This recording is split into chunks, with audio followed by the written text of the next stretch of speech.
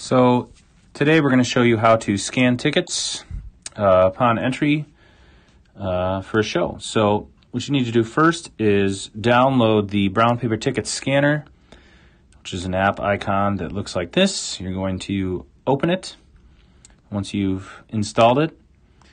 I have it on the iPhone. It's available for Android too, I believe. So you're going to go ahead and log in with the login credentials, and for our show, it's going to be Badger Box Office as the username. So go ahead and type that in, and then under username, because this is Adams Family, it is simply Adams with a capital A, 2019. You can go ahead and click Remember Username and Password, and then log in.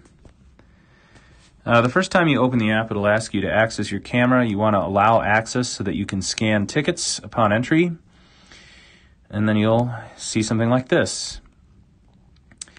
Down on the bottom, this says flash off. If there's trouble scanning, you might want to try using that, turning your flash off so that there's no glare, especially if you're scanning like a mobile ticket. Down in the bottom center, it says scan. If you hit that, it'll scan the ticket. If for some reason you need to unscan it, you'll see that now that I've tapped scan, unscan option appears. So if you need to unscan a ticket, you can go ahead and do that. If you struggle scanning the barcode, down in the bottom right, there is a manual entry.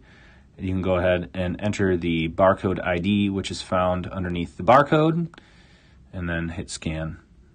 I'm not going to do that now. In the top left, if you click this button, it will bring up a list and history of all the people who had been admitted to the show. And it tells you how many tickets are remaining to be admitted. And also if somebody needs to know their seat because for some reason they lost their ticket, or you need some information to see if somebody has entered, you can go ahead and go into the history and check that out. In the top right, there is the log out. So once scanning has been concluded, you can go ahead and log out of the app, unless you plan on helping multiple nights, in which case you can leave yourself logged in so that you're ready for the next show.